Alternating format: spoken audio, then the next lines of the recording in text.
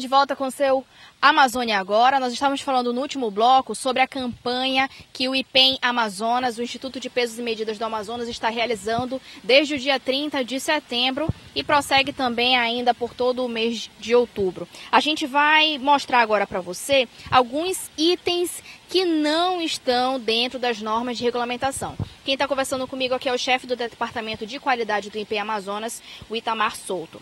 Itamar, você trouxe para a gente aqui alguns brinquedos que a criançada pode querer realmente que os pais comprem, mas que não estão regulamentados. Exatamente. Esse brinquedo aqui, ele é de alto risco, tá? Infelizmente já houve até um caso de óbito por conta do brinquedo, porque ele seria para funcionar no lúdico como se fosse um ioiô, mas como é de borracha, ele acaba criando alguma situação. E já houve, infelizmente, um fato de óbito, uma criança brincando, ao fazer o movimento, o elástico enroscou no seu pescoço com uma certa tensão e acabou sufocando a criança. Então esse brinquedo, apesar de ser até engraçadinho, não tem nada de interessante porque é altamente perigoso, ok? Muito bem. Esse outro aqui, o que tem de errado com ele? Esse outro brinquedo, se a gente puder olhar minuciosamente, aqui, o Iago, você tem uma etiqueta, a gente tem a etiqueta e não tem nenhum tipo de informação a nível nacional e muito menos de certificação. Eu não consigo identificar a procedência, não consigo identificar nada.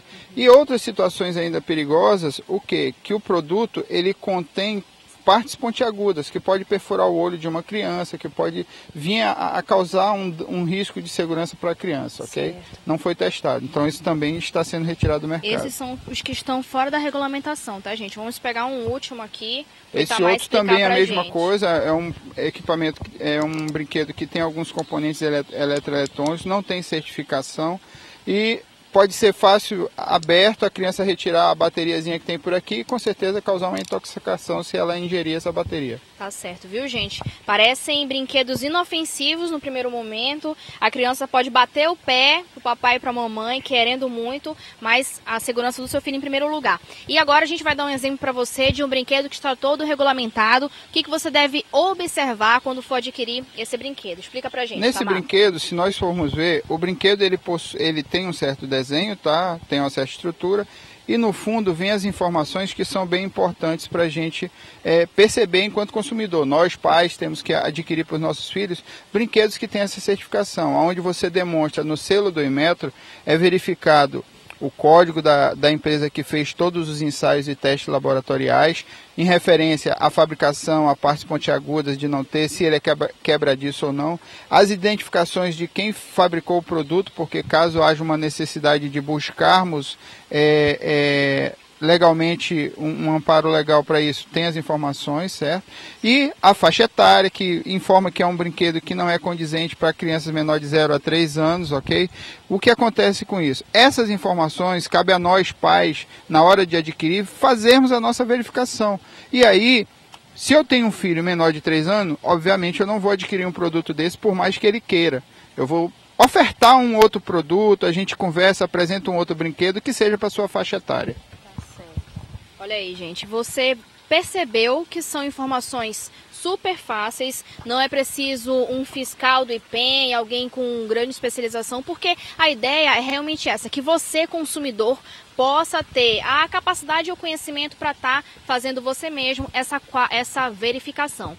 Agora, Itamar, essa campanha, na verdade eu me equivoquei, ela vai até o dia 11 de outubro, é isso? Exato, vai até o dia 11, a nossa estimativa aí é fazer um trabalho muito forte na educação, na divulgação, na disseminação. Para quê? Para que nós consigamos orientar ao vendedor que ainda, teoricamente, não tem essas informações, para que consigamos orientar o consumidor que passe a ter um pouco mais de percepção na aquisição dos produtos, porque por mais valor que possa se imaginar, a gente não consegue mensurar qual é o preço dos nossos filhos, das nossas crianças.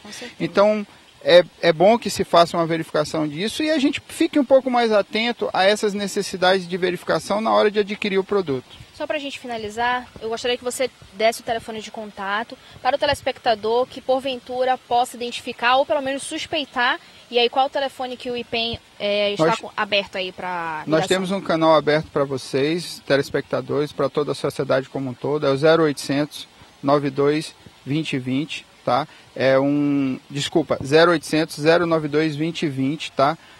Onde você pode canalizar e informar toda e qualquer denúncia ou até mesmo buscar um complemento nas informações em respeito a qualquer tipo de produto que seja fiscalizado pelo Inmetro, ok? Tá certo, então. Gostaria de agradecer a participação do chefe do Departamento de Qualidade do Ipem, Itamar Souto. Muito obrigada, Itamar. Nós é que agradecemos, uma boa tarde. Estamos aí, sempre presente. Precisou, podem convidar que estamos para atendê-los. Com certeza. A gente vai fazer um balanço, tá bom? Já convido de antemão para a gente fazer um balanço dessa campanha, como é que foi, não só aqui na capital, mas também no interior do estado. Eu conto com a sua audiência no próximo bloco, a intervalo rapidinho, ainda tem muito mais notícias sobre a nossa região amazônica, ainda na manhã desta quinta-feira. Até já!